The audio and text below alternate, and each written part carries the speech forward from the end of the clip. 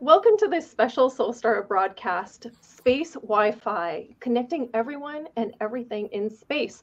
I am your host, Lisa Dreyer, and I'm excited to introduce our guest for today, Tony Colucci. He is a Solstar board member and advisor. Welcome to this special broadcast, Tony. Thank you, Lisa. It's great to be here. Yeah, maybe you can start by giving us a little background on yourself and Solstar Space. Sure, happy to do that. I guess I'll reveal my age and say that I have over 40 years experience in space and satellites after earning a degree in astrophysics as a college student. I worked for the large aerospace companies Rockwell, Hughes, which is now Boeing, and Space Systems Loral. Started out in engineering on classified defense programs, moved into business development, strategy, and to executive management. I also played leadership roles in 3 space startups. And as a result, I'm excited now to be working with Solstar in addressing the need for space Wi-Fi. Solstar, as you know, is an early stage company, but a very interesting one that has demonstrated space Wi-Fi, for example, on 2 Blue Origin New Shepard launches. And in one of those, it was the first ever commercial tweet from space delivered live from inside the capsule. The co-founder and CEO of Solstar, Brian Barnett, is a serial entrepreneur, and this is his 3rd tech startup. And early in his career, he worked at NASA and at KPMG. So as you can see, a very strong background for Solstar. Amazing background. So what is space Wi-Fi and how is it different from what we use today? Well, of course, functionally, it's very similar to what we're all familiar with. The problem is that you can't take Wi-Fi equipment that you might buy down at Best Buy and use it in space. It won't work. And of course, there's no internet provider to connect to. So as a result, there is no commercially available Wi-Fi in space today. Got it. What makes space Wi-Fi important, and what are some of the key use cases that we need space Wi-Fi for? You know, the Wi-Fi standard technically is very good, especially for short to medium range communications, and it's very widely used, as we all know. So as a result, NASA and other agencies and companies have baselined Wi-Fi for space missions. And another dimension is that NASA and other government space agencies are moving to replace the government-provided space communications with commercial alternatives. As an example, we know that NASA is in the process of retiring the TDRS network.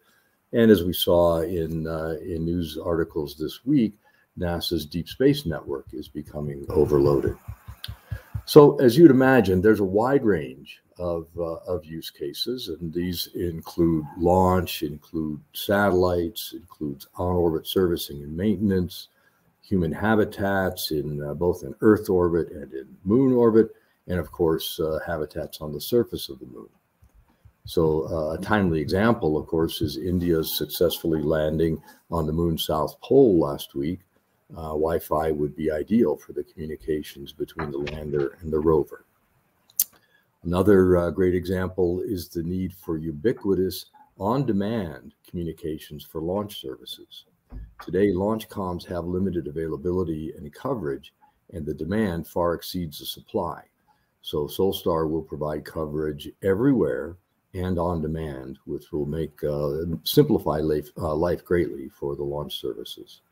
Absolutely. Finally, as the space economy accelerates with new satellites, base stations, lunar missions, etc., requirements for space Wi-Fi will grow right along with it. Oh my gosh, yes. So many use cases and requirements for space Wi-Fi. How is space Wi-Fi different from what we use on Earth every day? That's key. There are several differences, and 3 of the main ones are that the hardware and software has to be designed and qualified for use in space. And this means, of course, that it has to be radiation hardened. Secondly, in space, you're working with much larger distances than on Earth. And so you have to design the solution to be able to connect the Wi-Fi equipment over those large distances, and also to be able to upgrade the software remotely from Earth. And finally, of course, there's no internet backbone connectivity readily available, so you have to provide that as part of the Wi-Fi solution. Great. Can you provide some background on how Wi-Fi in space actually works? Sure. Specialized hardware, including radiation-tolerant Wi-Fi access points and routers, will be installed in spacecraft, as we've talked about, launch vehicles, space stations, lunar habitats, etc. And this will make it possible to connect computers, IoT sensors, various devices, as well as the astronauts themselves into the network. Once the network is established, that in turn will be connected into a commercial satellite network so that the data can be exchanged between spacecraft as well as relayed back to Earth for connection into the internet here. Got it. How will space Wi-Fi change the way space missions are monitored and managed? Well, in one way, it's going to make both narrowband and broadband connectivity available to anyone, anytime. Whether we're talking about a launch, whether we're talking about onboard a space station, rendezvous and proximity operations, etc., everything will be connected and will enable progress that we're not able to make now. For example, doing medical research and experiments that we can't do here on Earth. How will the space Wi-Fi not change the missions, but actually when will it first occur, and how will that Wi-Fi be utilized during those first missions? Well, you know, Wi-Fi is used aboard the International Space Station today. And if Solstar Wi-Fi equipment is installed on a space station, astronauts and tourists will be able to connect to it just like they do to any other hotspot. Many of the upcoming missions that are in planning and development today will require Wi-Fi for that reason. Artemis program, one of the big NASA programs, will utilize commercial network hardware and services to connect people and things both in lunar orbit as well as on the moon's surface. So we anticipate a number of missions that will require commercial Wi-Fi solutions and will be in orbit and launching as early as 2024. Great. Okay. So when do you think we can expect to see space Wi-Fi being broadly available? And are there steps in the progression to getting to that point? Well, broad availability is largely dependent on the availability of commercial Wi-Fi solutions, such as those Solstar Space intends to provide. We've already launched prototype solutions, as I mentioned earlier, and we're progressing the technologies required to make space Wi-Fi available everywhere. So we anticipate that as those missions in 2024 and 25 and beyond launch, we'll be bringing space Wi-Fi right with them. Great. Is there anything else that we should know about space Wi-Fi?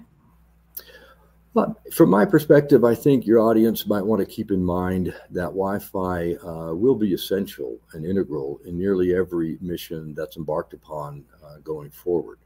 As space tourism grows, as humanity's demand to understand the space environment expands, as operations for both exploration and business accelerate, Solstar will continue to develop and deploy the network and communications hardware, software, and services to support both people and companies as we drive the space economy forward.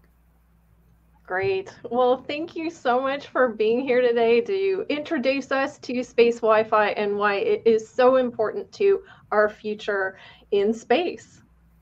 It's a pleasure, Lisa, and thank you very much. Absolutely.